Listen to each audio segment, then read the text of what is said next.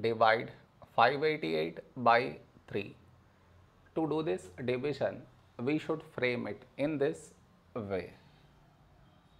588 here, 3 here.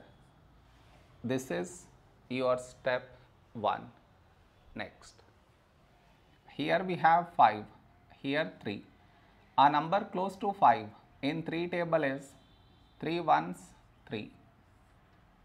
Now we should subtract, we get 2. After this, bring down the beside number, so 8 down, so 28. A number close to 28 in 3 table is 3 nines 27.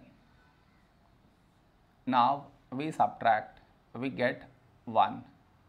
After this, bring down the beside number, so 8 down, so 18. When do we get 18?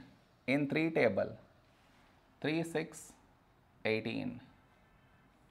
Now we subtract, we get 0. No more numbers to bring it down, so we stop here.